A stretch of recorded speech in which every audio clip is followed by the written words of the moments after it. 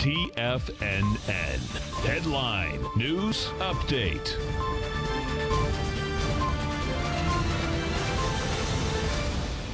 Welcome, folks. We had the Dow Industrials finish up 375, NASDAQ up 176, S&P's up 58. That gave you a gain inside the NASDAQ composite, folks, of 2.2%.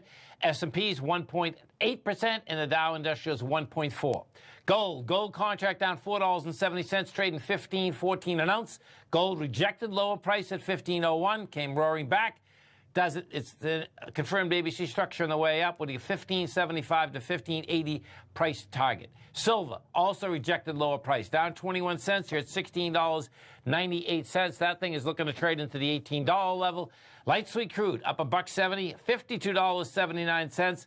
Bottom line, the Saudis are trying to do anything and everything to get that price up. Can't handle it. Lots of oil out there. Oil looks to me like it wants to run down to the $50 level, lower than 50. Notes and bonds, once again, with a story out here today.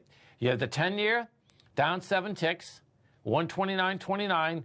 30-year off 20 ticks at 161.19. What they both did is that they rejected lower price.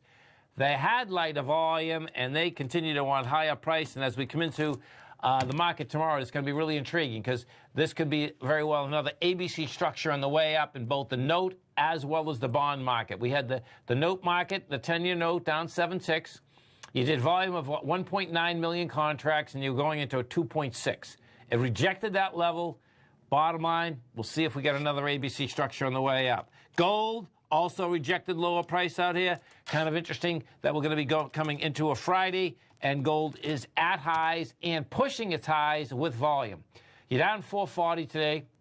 You had a low of 1501. You had a high out here of 1521.30, and I'm really glad that it didn't hit the high of yesterday because that's 1522.70. So what you're doing is that you're pushing against that high, and you're pushing with big volume.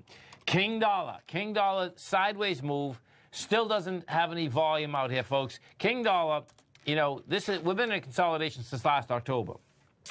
Every time that we go higher, volume dies in the vine. Every time we go lower, volume dies in the vine. The last 3 days, we've only had like 15,000 contracts each day inside the dollar, sideways move. That's how it's shaking out. Stay right there, folks. Lots of numbers coming up after the close. Uber's going to be kicking it off. Recap, Dow Industrials up 372, NASDAQ up 176, S&P's up 59. We'll come right back.